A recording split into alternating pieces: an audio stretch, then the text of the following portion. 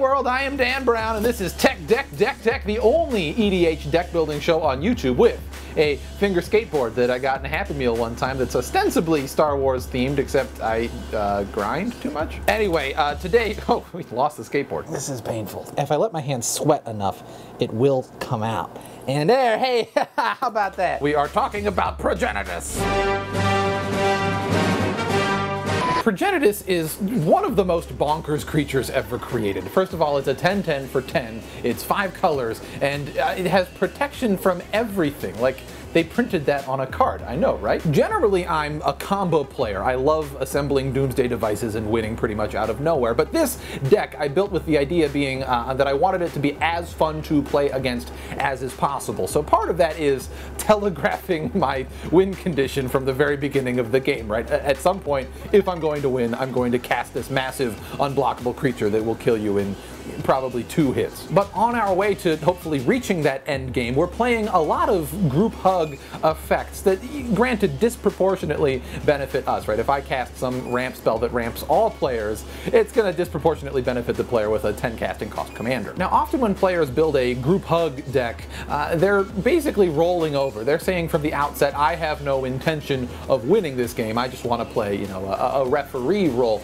And there's something noble to that, but in my opinion, that makes the game less fun, right? Part of the underlying social contract of any sort of game is that all players are going to try to win. That's what makes it challenging, and the challenge is what makes it fun, right? I don't know that I was necessarily the best player in a game where, you know, I just drew into my win condition because of some opponent's like 5 Howling Mine effects. This deck runs a lot of huggy effects, but we're using them to a political end, right? We're controlling the pace of the game. Yes, we want to make sure that all players have plenty of mana, plenty of spells to cast with that mana. We want to make sure that no one leaves the pod feeling like, you know, they didn't have a chance to really play Magic. But when the time is right, we've built the deck such that we can take advantage of the game state that we have created. So let's get into it. First of all, I want to show you my mana base, and this is actually, okay, all right. I believe very strongly, and indeed have learned the hard way a few times, that basic lands are underappreciated in Commander. People, you know, get excited about all these, you know, non-basic rare lands. They haven't crammed them into their decks when really basics would probably be better. So, part of the reason I built this deck is to prove a point. I want to run the most mana-intensive Commander in existence and run almost exclusively basic lands. The only exceptions are Reliquary Tower, because we have so many Howling Mine effects that, you know, we want to be able to keep every card that we draw in our hand, and then, you know, ways to fetch basic lands. I would run all of the panoramas just if I had them, but I don't. And beyond that, just basics. And in total, I run 43 lands, which is very high in my opinion. But that's for a couple reasons. A, since we're not running non-basics, that sort of compensates. It allows us to fix a little better. And B, our commander costs 10, right? We want to make sure that we are hitting land drops every single turn. This is not a deck where you can, you know, get to 7 mana and then start missing land drops. Like, that's not okay. Next, I have some just artifact fixing. You know, even if we don't have any particular, you know, type of basic land, we can always hit these, right, to fix our mana. And then the huggy effect begin. New Frontiers. Each player may search his or her library for up to X basic land cards and put them into play tapped. Casting cost is X and a green. Like in a Progenitus deck, you can understand why this card benefits you the most, but your opponents don't mind it, obviously, because you're also getting their game going very quickly. So I love this card. Rites of Flourishing is super cool. Any card that lets you play extra lands on each of your turns is good in a deck that runs 43 lands and has a 10-drop commander. The only downside is that, you know, it also has a Howling Mine effect, and Howling Mine effects give your opponents an extra card draw before you. But the flip side there is that if your opponents see you playing group hug effects, they might write you off, and they're liable to use the extra threats they're drawing into against each other, and that's a beautiful thing. And we got Mana Flare and Dictate of Karametra, again, to get this game started, and also makes casting Progenitus like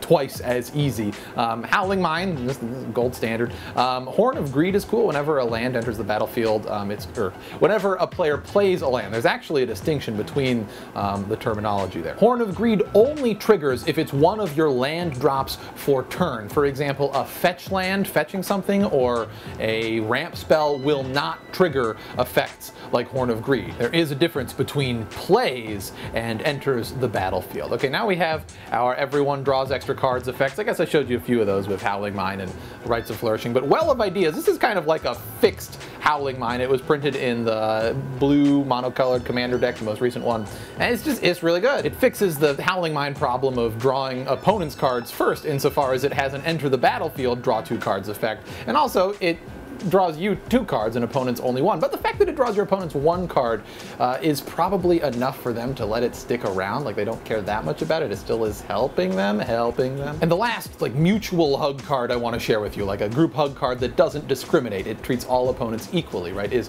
Prosperity. And it's very simple. It's a sorcery, X and a blue. Each player draws X cards. Just make a note of this. We're going to come back to this. We often, when we draw this, want to sandbag it until a very particular moment, and we can sometimes leverage this to win the game. So the next chunk of cards I want to feature, I call my targeted hug cards. They're not global huggy effects. They're ways to give one particular opponent an advantage that hopefully we can leverage them such that they use that advantage against another one of our opponents and not us.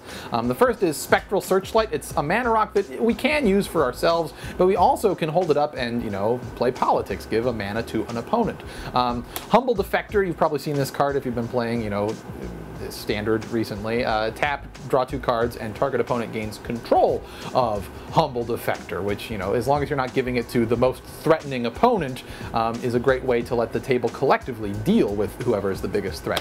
Diviner Spirit, I love this card from a political perspective. Whenever it deals combat damage to a player, to an opponent, you and that opponent each draw that many cards. So you can effectively say, hey, who wants extra cards? And if more than one opponent wants extra cards, then you can say to them, well, who can make me the better offer? Why should I give you the extra cards instead of, you know, the other player? Next we have Perplexing Chimera, which is just, it's very fun, first of all. Any card that gets passed around is fun. We can use the Chimera, A, to make sure our threats stick to the board, or B, to curry favor with an opponent who's not our primary threat, right? If they play some low impact spell, we say, hey, you want a Chimera instead? And give it to them, and suddenly they like us, and they probably won't swing at us. And finally, the most legendary targeted hug card ever printed, Feldagriff. The flying hippo. It's so cute. This deck also runs a few chaos effects because, again, the main goal of this deck is to create a fun game for everyone, and a little bit of chaos is super fun, right? It's novel. It creates a board state that opponents don't get to see every day, so, you know, it makes the game memorable and cool. But be forewarned, there is absolutely a line, and the first iteration of this deck crossed that line. I ran Time Sifter and Shared Fate, among a few others. Yeah, they look fun on the surface, but then when you actually play with them, okay. Time Sifter throws turn order out the window, which basically turns the game into a game of chance. And for players who run, you know, low casting cost stuff, they might not get another turn. And nothing is less fun than sitting around watching other people play Magic for, you know, sometimes an hour and a half. And then Shared Fate, at a minimum, locks you out of this deck that you spent a lot of time building and are presumably at least a little bit emotionally invested in. And at worst, like, it locks you out of the game entirely because you don't have the mana to cast the spells that you're drawing.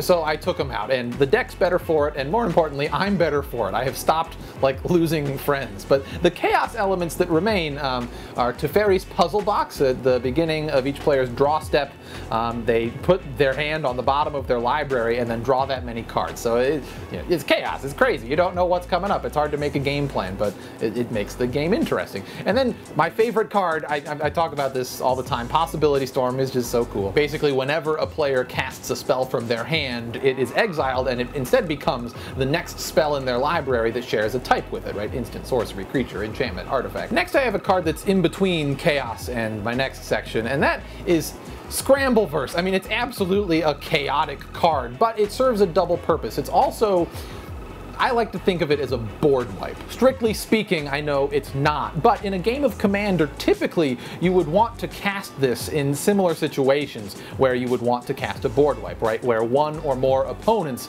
have developed their board much more completely than you have. People hate on this card, but they're wrong, like, objectively. Nothing is more fun than smacking an opponent down with their own Blightsteel Colossus that randomly got assigned to you. Okay, so those are the general hug, targeted hug, and chaos elements of the deck. They create this loopy board state that in and of itself often throws many opponents off of their game plan. But the rest of this deck is basically designed to take advantage of this crazy Magic on steroids environment that we have created. The first part of that, which I kind of let slip when I was talking about Scrambleverse, is board wipes. Depending on what you consider to be a board wipe, this deck runs 8, 9, maybe 10 of them, and they're super good in a group huggy environment because your opponents have a natural incentive to play the threats that they're drawing because they're drawing so many cards that they don't want to have to discard them, right? So they develop big boards, they go after each other with them. If it gets to a point where it looks like maybe they're going to start coming after you, wipe the board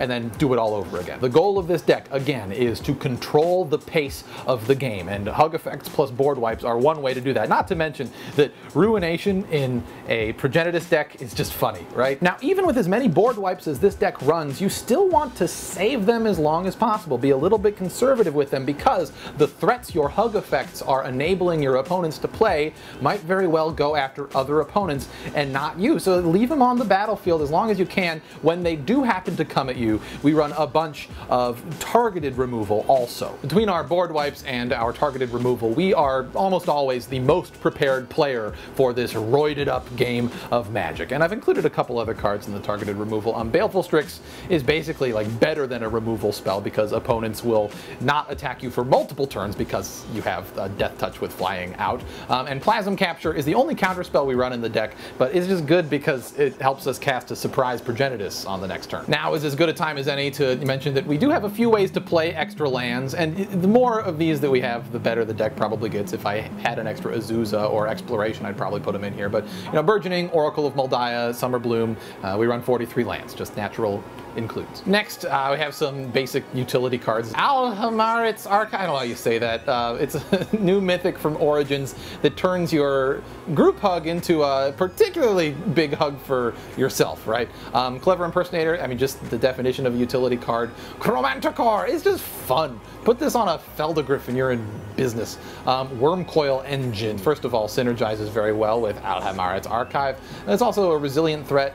You still get things after the board wipe. Oh, that's another thing about Chromanticore, right, is after you cast a board wipe, you still have a 4/4 with every keyword ability ever. Fist of Suns, I shouldn't have to explain why this is good. You can pay Wooburg instead of the casting cost for spells.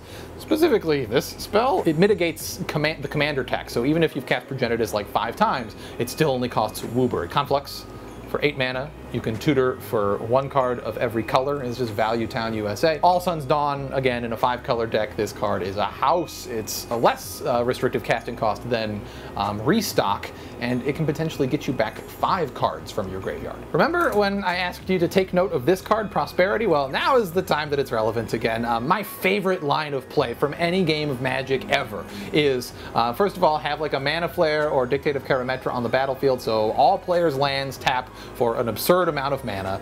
In the late game, they should have lots of lands anyway, so arbitrary amounts of mana. Then you cast Prosperity for some absurd number of cards, and then you take control of an opponent's turn with Mindslaver or Worst Fears after giving them all the mana and all of the cards in the world. You can generally, use one opponent's turn to not only suicide themselves, but also take out one or all of the rest of your opponents. If that play comes on the heels of a game where the board has been reset a few times and everyone got lots of mana and lots of cards and a chance to, do the thing that their deck does, like that is like the perfect game of Highlander in my opinion. Failing that combination though, we can also win in a few ways with our most obvious win condition, our commander. The awkward thing about the Progenitus plan is on its own, it still takes 3 swings to knock someone out with commander damage, right? It's only 10, so you go 10, 20, you're 1 short. It's stupid. And because it has protection from everything, you can't enchant it, you can't equip it, you can't target it with a friggin' giant growth. So we do have a few ways to, you know, make Progenitus hit for at least one more. It only takes one extra damage. The first is